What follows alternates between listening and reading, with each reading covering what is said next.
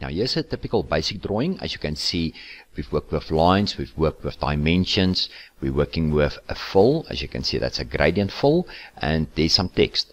So now I'm going to show you how to do this drawing. We first want to just focus on the basics of the drawing elements. So if I go to my application and the draw, you will see that we've got the polylines and lines. So I'm just going to explain to you the difference between the two, because both of them can look exactly the same. So let's start with the polyline. So if I click on a polyline, I'll be drawing on layer 0. That's my active layer. That will be my pen color. And then I can tell Caddie, let's start off with a continuous line. Now, when it comes to the width of the line, set to default, then it's getting controlled in your plot style. So let's start off with the basics. I've clicked on the command polyline, and then Caddie will ask me indicate start of polyline. So as soon as I indicate the start point of the polyline, now as you can see, there's no angle or length involved. So Caddie asks you indicate next point of polyline. So I can left click, indicate the next point, left click, indicate next point, left click. And if I read the command line, you'll see that there's an option that says indicate next point of polyline, U for undo last point. So if I press U on the keyboard, it allows me to undo the last point. C to close, or A for arc segment. So if I want to create an arc, I can just press A on the keyboard, and Caddie will ask me indicate the end of the arc segment. I indicate the end of the arc segment, and now I can either manually, as you can see, place the arc, or if I want to be specific, as you can see in the command line, I can specify a radius. So I'm just going to place it manually, left click, and now I can carry on with my polyline. So if I press E for end, and I press escape, I stop my command. So now you can see my command line is empty, so I'm not in the command. So if I'm going to select this polyline now, you will see that in the object properties, it shows it as one entity. So that's the advantage of working with a polyline. At any stage, you can still modify or custom your polyline. As you can see, you've got nodes. The nodes in the middle, I can change the radius of my arc. And if I select the midpoint, as you can see, it adapt or change the arc as well as reposition your segment of your polyline. So that is when it comes to a polyline. It's one entity. When it comes to your lines, if I go to lines, I indicate the start point, as Caddie will ask me. I can indicate the next point, the next point, next point, next point. And if I press escape, you will see that if I'm going to select it now, you will see that those are individual lines. As you can see, if I select those components, it says lines 4. So that's the difference between a polyline and a line. At any stage, you can select these lines. Now, when it comes to your selection, you can select from left to right, or you can select from right to left. So if you select from left to right, and you go halfway over your components, you will see it will only select what's in the vicinity of that rectangle. If I'm going to select from right to left, it will select what's inside as well as what attached. You can also select by polygon. So if I left click to start my selection box, if I read the command line, Caddie will ask you, indicate opposite corner of rectangle, I for inside polygon, or C for crossing polygon. So I'm going to press I on the keyboard, and as you can see, now I can indicate an area that I want to select inside, and I can press E for end, and it's also select the objects. So if I want to make this a polyline, I can select it, I can right click my CSM, and I can ask Caddie, let's go to make, and I can ask Caddie, make polyline from lines and arc. So now as you can see, if I left click on it, it will be a polyline. Can I explode a polyline? Yes, you can. So if I select the polyline, I can right click, and I can go down to the explode option. So then it means now it exploded to joint lines, as you can see, single individual components. So that's the difference between a polyline and a line. So let's start off with our exercise. As you can see on the right hand side, that's what we're going to create. Now with this exercise, it doesn't matter if you start with polyline or lines. Let's start off with a polyline. Caddie will ask me indicate start of polyline. So I'm going to left click, and now because I know I've got a dimension that says 1100 to the right, I can type in 1100, and I can press the right arrow on the keyboard. That is the one way of giving command a length and a distance. So now what we're going to do is I want to go 1100 up, so I can type in 1100, and I can press the up arrow key. But we also do have a command in our status bar here at the bottom that's called polar snap. Now as soon as I'm going to activate the polar snap option, it means you will see that as I move my pointer, it will create a ghost line in the direction that I want to go. So as you can see, there's my ghost line. So I can just hold my pointer in a direction and I can type in 1100 and I can press enter and it will generate a line horizontal up to that point. So now I want to come down. So as you can see, as soon as I move my pointer, it gives me some signals. The reason for it is my Smart Snap is switched on. You will see at the bottom, there's an option that's called Smart Snap. Now the Smart Snap is that I can ask Caddie that when I'm in freehand, it will give me some signals, because at some stage you would like to snap to the middle of a line or to an endpoint of a line. Now you will see later in the exercise I'm going to talk about S for snap, and as you can see my pointer change. But for the beginning, if you want to make use of Smart Snap, it means you remain in freehand mode and Caddie will give you some signals, midpoint, endpoint, and as you will see some more as well. So now I want to close my rectangle, I'm going to left click and my polyline is closed. Now I would like to create a construction line in the middle, horizontal. So the command that we're going to use is on the left hand side, we go to geometry, and in the subcolumn we're going to make use of conx. So as soon as I click on the command, Caddie will now ask me my position for my UC is X. Now as I move my pointer, once again, as you can see, I get signals. I would like to generate one in the middle. Now as you can see, I get a signal and I left click. So that means that construction line will be in the middle of that vertical line. Now I would like to create an arc, as you can see on the right hand side. Now the dimension says it's 600, so the radius will be 300.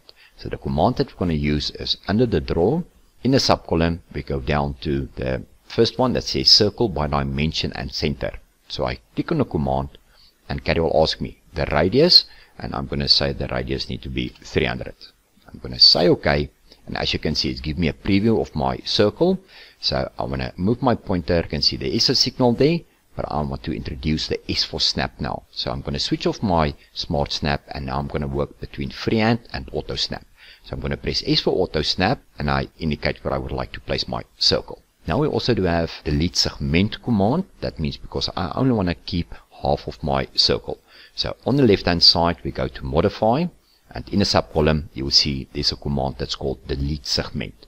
So I'm going to click on the command, and Caddie will ask me, indicate segment to be deleted. So indicate the first point, second, and I want to delete those two as well. So now I'm done with that one. I'm going to press escape, and as you can see, my command line is empty. I'm also done with my construction line, so I can select my construction line by left click, and I can press delete on the keyboard. Now I would like to create the dimensions at the top left hand side. I want to create construction lines to the center of that hexagon profile. So it's 150. So the command that we're going to use on the left hand side, we go to geometry, and in the subcolumn we go to parallel. Now the distance, as you can see, is 150 millimeter. I'm going to say OK, and Caddie will ask me click on the correct side of the line. Now as you can see the preview of my pointer, that is the freehand mode. So if I move my pointer to the inside because I want to go parallel to the vertical line, I'm going to left click and it generates a construction line 150 millimeter from my existing line. The same as from the bottom, and the same as on the right hand side, as well as from the top. So those four construction lines will be the intersections where I'm going to place this hexagon profile. Now to create those hexagon profile, you'll see that at the top under my line toolbar we've got a command that's called polygon. Otherwise we can just go to draw lines, and you'll see we'll also have the command there that's called polygon. It's exactly the same command. So I'm going to click on the command. I'm going to make use of my toolbar, and the specs will be as follow. The polygon data number of sides will be 6. My bottom angle remains 0, horizontal. My outside diameter will be 150, and by default it will update your inside diameter and your side length. My origin will be center. I'm going to say OK, and as you can see, it's attached to my pointer, and all I have to do is now I can zoom in and I can place my profile. I'm going to press escape, R for regen, and there's my hexagon profile. Now as you can see, there's a circle in the middle as well. So the radius then, that will be 30 millimeter, and then there's an additional circle parallel to it with 15 millimeter. So what we're going to do is, on the left hand side, we stick under the draw. You will use exactly the same circle command. So we're going to say circle by dimension. The radius, as I said, I know it's 30 millimeter. I'm going to say OK, and Caddie will ask me enter circle center point. So I'm going to zoom in, and because I'm S for snap, I get a signal, left click, and I place the circle. Now you've noticed that the outside circle, that's a dotted line. So what we're going to do is, on the left hand side, we're going to use the parallel command. So in my applications, we're going to use parallel. The distance will be 15 millimeter. I'm going to say OK, but before I'm going to indicate, if you look at the top, my line style at the moment is set to continuous. I would like to change it to a P dash. So even if I'm in a command, I can still make changes to the pen color or the line style or even on a different layer. So I'm just going to change it now to a different pen color as well as a different line style, and Caddie will still ask me indicate the circle, polyline, arc or ellipse on the correct side. So I'm going to zoom in and I'm going to indicate the outside of my circle. I'm going to press escape, and as you can see, there's my hexagon profile with my two circles. Now I'm going to show you the copy command. So I'm going to press F for freehand, and I'm going to select from left to right, because if I'm going to select from right to left, it will select my construction lines as well, and I don't want to include my construction lines. So I'm going to left click, start my selection box, and I go all the way to the opposite corner as Caddie asked me. I'm going to left click, and as you can see, it select my hexagon profile. I'm going to right click now, and as you can see, we've got the CSM. Now as soon as the object is selected, then you can move, copy, rotate, scale or mirror those objects, as well as the additional commands. But we want to use the copy command. So I'm going to say copy. Caddie will ask me pick origin. Now because I want to work accurate, I'm going to press S for snap, because I want to snap to the middle. And as you can see, I get a signal. I'm going to left click, and now it's attached to my pointer. So I can zoom out and I can place it to the next point, next intersection, and the next intersection. I'm going to press escape. R for regen. It's just always good to press R for regen. That will refresh your display. And now we're done with the drawing part. So now we just have to do the finishes. So now we're going to do the dimensions first, and then the hatching and the text. So to do the dimensions, on my left hand side, you will see that there's under my applications an annotate command. And then in the sub column, we're going to make use of the horizontal and the vertical dimension. Now there's a dimension set where you can set it up. You can manage to create your own dimension style. Once you give it a name, you can go to modify. You can tell Caddie what your pen color need to be, your arrowhead, as well as your pen color of your text, your extension lines. Do it need to be a fixed length or not? So I've just set up this dimension style, and we're going to apply it. So I'm going to make use of the horizontal dimension first. So I'm going to click on the dimension, and now you will notice that my pointer automatically have changed. The reason for it is because Caddie knows that you need to work accurate when it comes to dimensions. So I'm just going to show you again. I'm going to press escape to cancel the command. F for freehand. I'm in freehand mode. As soon as I click on the horizontal one, it automatically changed. Now Caddie asks us indicate change dimension start. So I indicate the first point, and I'm going to zoom in, and I'm going to indicate the second point, and I can place my dimension. You can also be more specific when it comes to placing your dimension.